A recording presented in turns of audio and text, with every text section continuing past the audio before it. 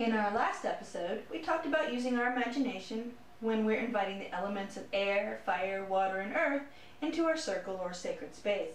Today we'll talk about using our imaginations when we're meditating. As you may have guessed, people do meditation for different reasons. Sometimes to help them be still, sometimes for healing, sometimes to fill themselves with energy, sometimes to feel more connected with the universe, and lots of other reasons. Most of the time, people do meditation in two ways. Either they're trying to think of nothing at all, to clear their minds of everything at all, or they're trying to see something using their imagination, fill their minds with. Either empty it or fill it. Today, you and I will talk about the second kind, the kind where we're using our imagination to fill our minds with pictures so we feel things. All of us fill our minds with all kinds of pictures, whether we're trying to do it or not. If I say the words strawberry shortcake, your mind automatically sees a picture of that dessert. You may have other reactions to it too. If you really like it, you might make a face like this, ooh, and you might actually taste it in your mouth. Or if you don't like it, you might make a different face altogether. Ugh. Okay. So how about if I say, ooh, cinnamon rolls? Now you're probably thinking of how good those smell and taste, right? Maybe it's time for lunch, or dessert anyway. Now, how about banana? Now, I don't personally like bananas, and I really don't like the way they smell, but I see a bunch of them together in my mind, okay? They're hanging from a white plastic banana hanger in my kitchen, in my mind. I automatically see those. Now, if I say ice cream, okay? Ice cream, you scream, we all scream for ice cream. Okay. Most of you will probably think of different flavors, no matter if you like that flavor or not. And that is very often what happens when more than one person tries to meditate. Okay, we all see things differently, so meditating together is sometimes a difficult thing to do, unless someone leads you in what's called a guided meditation. If I tell you to imagine yourself as a tree, then some of you will see yourselves as a big, tall oak tree. Some will see themselves as a willow tree, and maybe someone will see themselves as a very small tree in a very large forest. Okay, how you see yourself is very important because, as you know, thoughts and feelings have energy. And the better you think of yourself, the better the thoughts and energies you will have, and the better the things you are likely to have in your life. When we did our first meditation together, I asked you to imagine yourself as a bee. You remember that? In our second meditation together, I asked you to imagine the elements of air, fire, water, and earth, and some of their different sounds. Ooh, lots of different things, right? Today, I want you to think about using your imagination to see yourself being the best you that you can be. Use your imagination to see things the way you want them to be. That often helps the universe to understand better what you want. When you think about things over and over again, you're asking the universe to bring those things to you.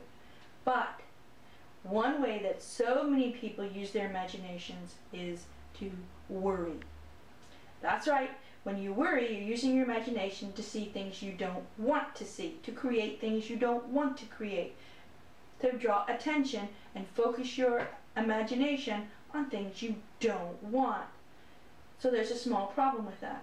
Our wonderful universe wants you to be happy. Did you know that? Well, it's true. But it doesn't understand when you say you don't want something. All it knows is that you are thinking about something. So it works to bring you whatever you're thinking about, even if it's a bad thing, especially if you feel this very strongly.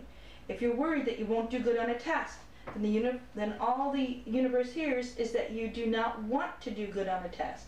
If you're always worried that you aren't cute enough, or that you aren't smart enough, or that you aren't good enough, then the universe will work to give you more reasons to keep thinking that very same thing. If you keep saying, I'm stupid, or I'm sad, or I'm always last, or I'll never get that, then the universe will work hard to give you more reasons to think that you're stupid, or sad, or always last, or that you'll never get what you think you'll never have. So, what's really, really important is that you think good thoughts, that the things you say and feel and think are things you do want. I'm cute. Oh, yay me. Okay, I'm happy. I like myself. Those kinds of things. I can understand this. I can get this. I can do this. One really good example of this kind of thinking is when people say something like, don't forget to brush your teeth, okay, or don't forget your keys. What you want to say instead is, remember to brush your teeth, or remember your keys. You want to put things in a good way, not a bad way. Don't forget is not the same as remember. So remember that, okay?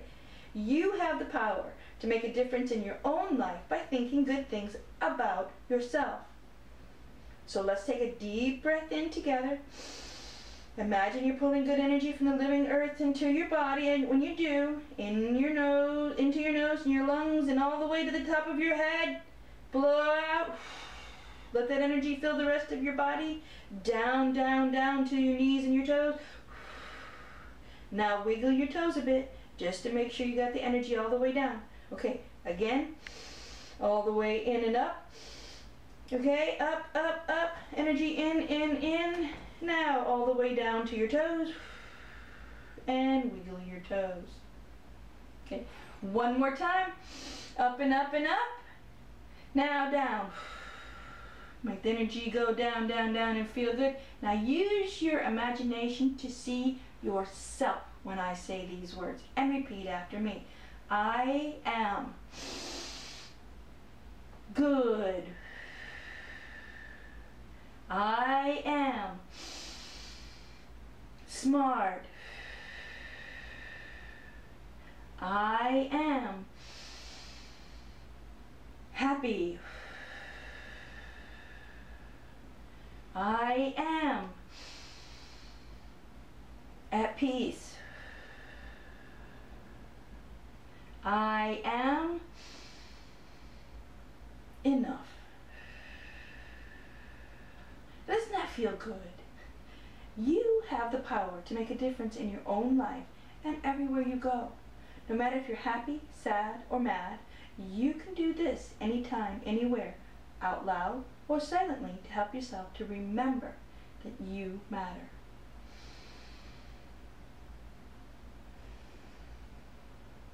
You make a difference. Da da da da da da da da da da da da da da da da